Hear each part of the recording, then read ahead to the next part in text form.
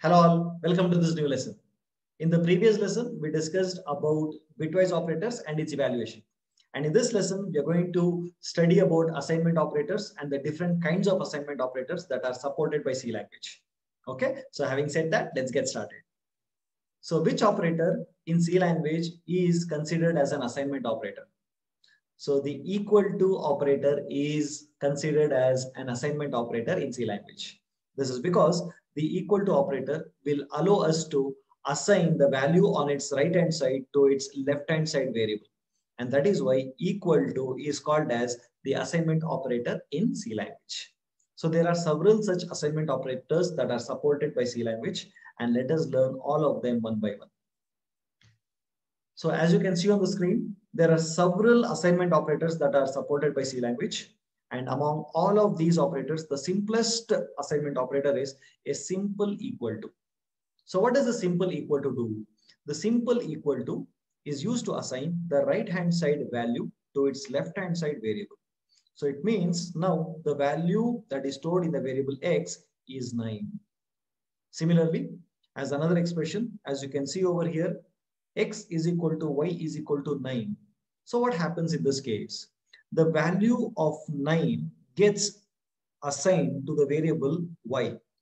And this entire expression will become 9, which then gets assigned to the variable x. And therefore, the value that is stored in the variable x is now 9.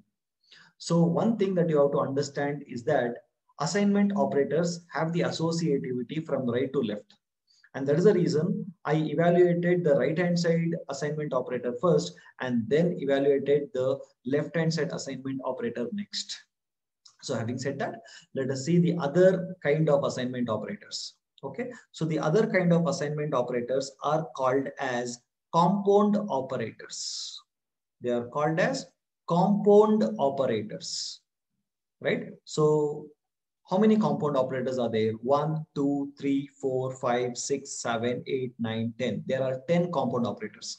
Okay, they are plus equal to, minus equal to, star equal to, division equal to, modulo equal to, left shift equal to, right shift equal to, bitwise and equal to, bitwise or equal to, bitwise XOR equal to. Okay, so let us discuss each one by one, right? So as an example, if suppose I say x plus equal to 2, then this is considered as x is equal to x plus 2.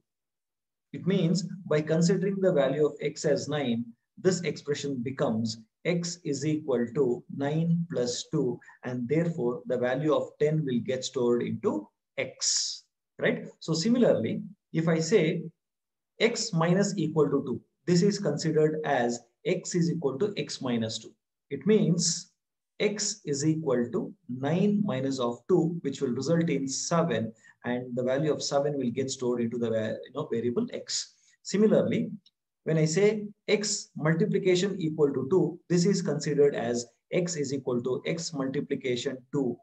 This will result in x is equal to 9 multiplied by 2, which is nothing but 18. 18 gets stored into x.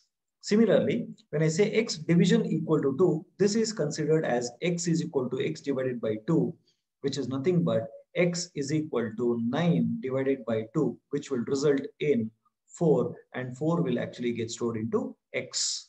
Similarly, when I say x modulo equal to 2, this will result in x is equal to x modulo 2, which is nothing but x is equal to 9 modulo 2, which will result in a value of 1, and 1 will get stored into x. Similarly, when I say x left shift equal to 2, this is nothing but x is equal to x left shift of 2, and therefore this results in x is equal to 9 left shift of 2, which will result in a value of 36, and 36 will get stored into x. Similarly, when I say x right shift of equal to 2, it is considered as x is equal to x right shift of 2, and therefore this can be written as x is equal to 9 right shift of 2, which will result in a value of 2, and that 2 gets stored into x. Similarly, when I say x and equal to 2, this is considered as x is equal to x bitwise and of 2.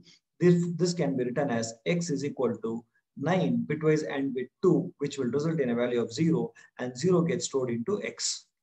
Similarly, when I say x bitwise or equal to 2, this is considered as x is equal to x or 2.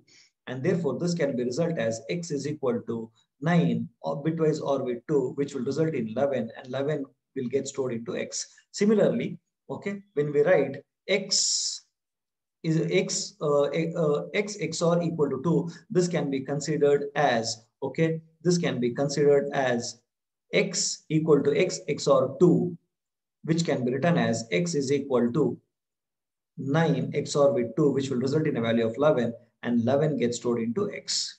As you can notice, okay, though we say x plus equal to 2 or x minus equal to 2 and so on and so forth, this expression will be considered as x is equal to x plus 2 by the compiler. Okay, and you can see this long form can be easily replaced with the short form, isn't it? And that is the reason sometimes all compound operators are called as shorthand operators. They are called as shorthand operators. Okay, so these are the different variants of assignment operators. Okay, so having said this, I think now you have understood how to make use of assignment operators, and more importantly, I think you have understood how compound operators or shorthand operators works. Okay, so we have reached to the end of this lesson. And in the upcoming lesson, I'm going to discuss about the increment and decrement operators. Hope you enjoyed this lesson. So if you really like this lesson, then don't forget to like this video. Also, don't forget to subscribe to my channel and click on the bell icon so that you don't miss out on any of the updates on my upcoming lessons in this programming series. Having said that, meet you in the next lesson. Until then, take care. Bye-bye. Love you all so much.